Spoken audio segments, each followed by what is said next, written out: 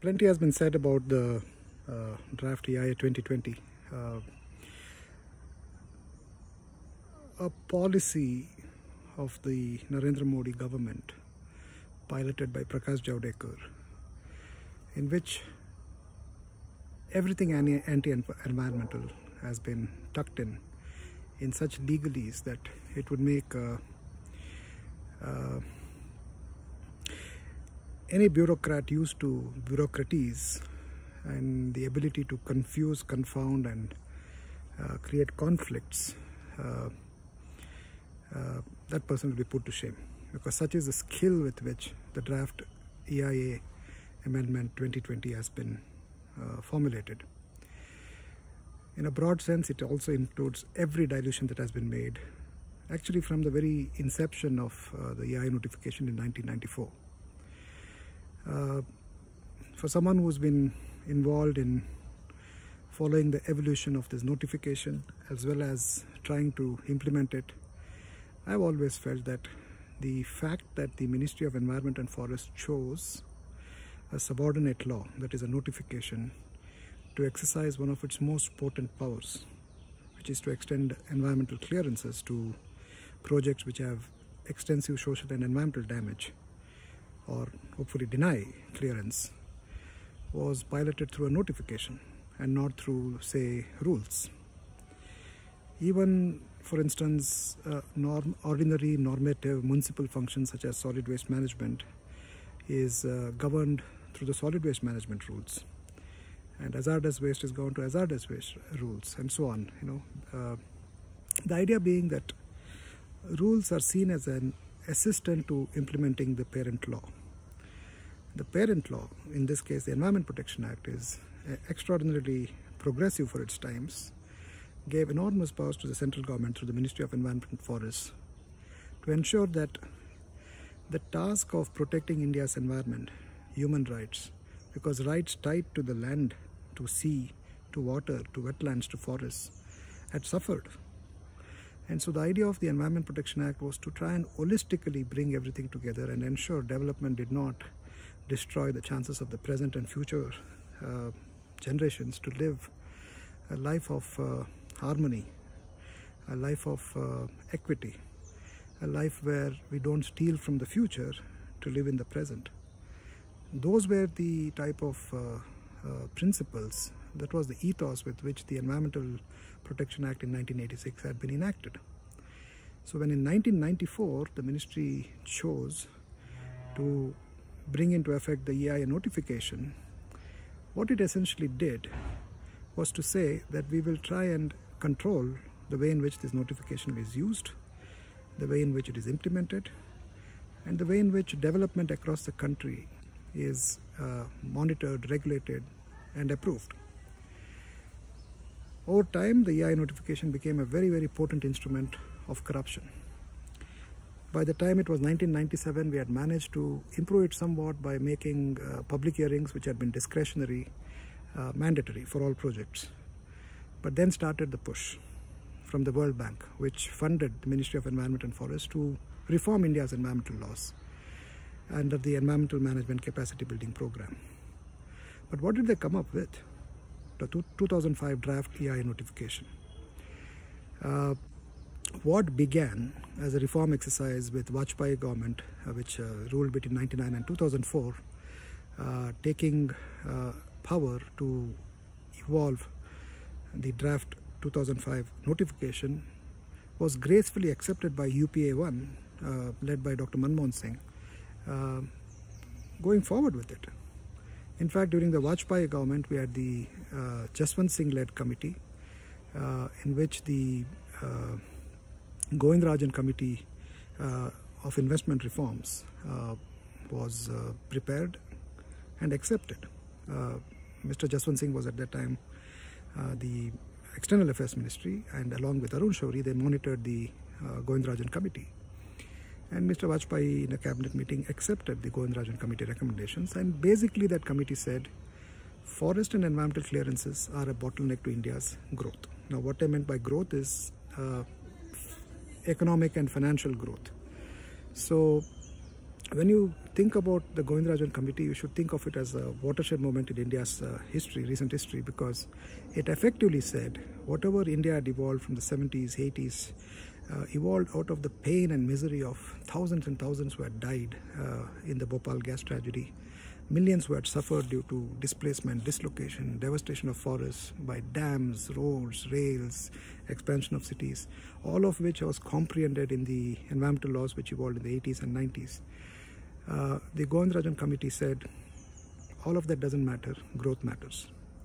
We need to grow fast, and if you want to grow fast, you have to cut down, you have to restrict people's rights to decide, to participate in decision making relating to the environmental clearances, forest clearances. Now this report was totally accepted in the 2006 National Environmental Policy. It's in fact documented in that, and based on which the draft EIA 2005 notification was confirmed as what is now in praxis, the EIA notification 2006. Between 94 and 2006, at least 25-30 dilutions had taken place, serious dilutions. They were incorporated into the 2006, and what was worse about the 2006 notification was it created a mess of bureaucratic organizations. And I was co-author in a book called Green Tapeism, punning on red tapeism, which bureaucracy is excellent at. And we predicted the outcomes. And unfortunately for us, all our predictions have come true. The 2006 notification was systematically diluted because it's a subordinate law. It doesn't have to go to Parliament for approval. Rules need to go to Parliament for approval. Subordinate laws don't. At best, it has an oversight mechanism with the Parliamentary Committee on Subordinate Legislation, which really is not binding on the government. So every now and then, amendments took place. And if amendments didn't take place, they would issue circulars, orders. I mean, it was mayhem. It was bureaucratic mayhem. So such executive-led legislations, unfortunately, legislation has to be by the legislatures. But here this executive-led power was effectively used to legislate out people's rights to participate in decision-making, legislate out environmental considerations from developmental decision-making, legislate out social justice from economic decision-making. And that happened from 2006 to 2019. As soon as Narendra Modi took over as Prime Minister, he set up the TSR committee on TSR Subramanian Committee to look at 6 environmental laws and basically said reform them so that they don't come in the way of development. In effect, what he said is beyond Govindarajan's dilution, beyond the 2006 EIA notification dilution, beyond the National Environmental Policy, which is so pro-development that is not even funny. I mean, it's really funny to call it environmental policy. Now give me something more. That was the first major reform Mr. Modi took. And that committee gave a report in 3 months' time. They apparently held countrywide hearings. I don't know if it's possible. 6 major laws. They were Biodiversity Act, Environment Act, Water Act, Air Act, and Forest Conservation Act. And issued a variety of recommendations, which are, if you read now, you'll say, really? I mean, several of us critiqued it. With my colleague Bhargavi, I wrote a critique of the TSR Subramanian Committee. It's on our website, esgindia.org, in which basically we said the principle of utmost good faith that it promoted is a disaster from which India will not recover. India's ecological, social and economic security will be devastated.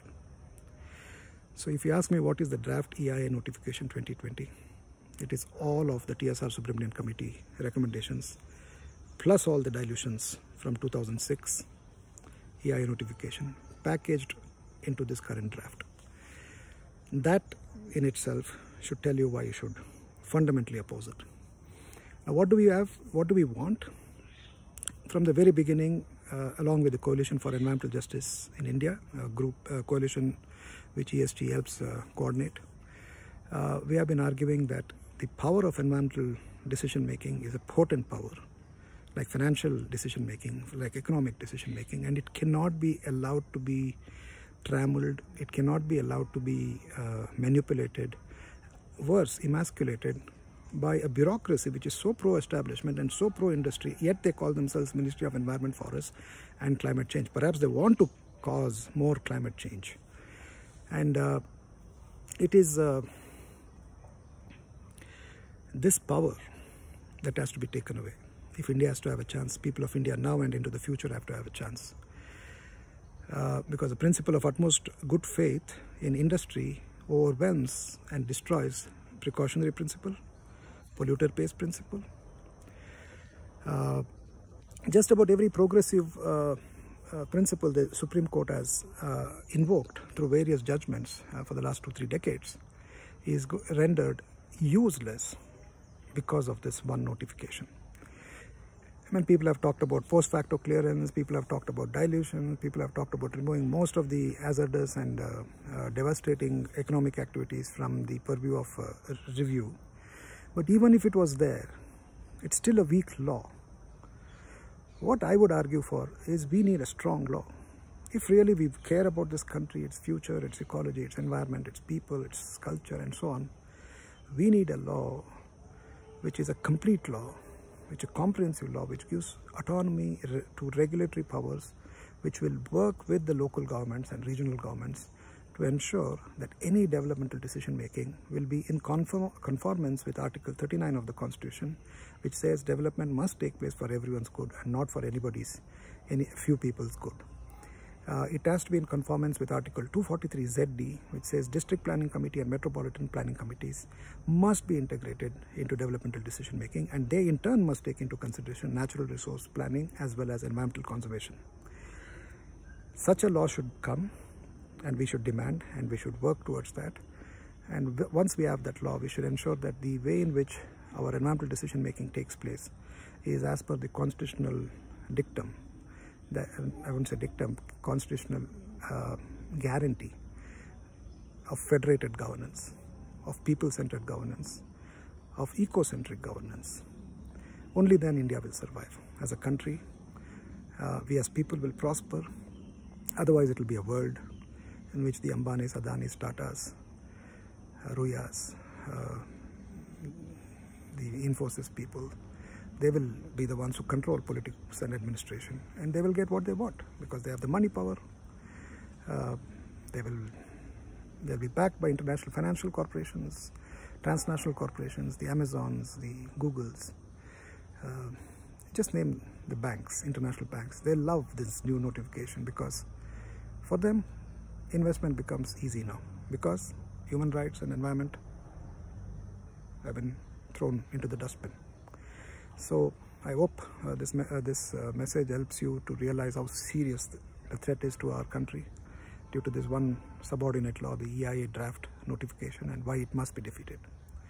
Thank you and have a nice day.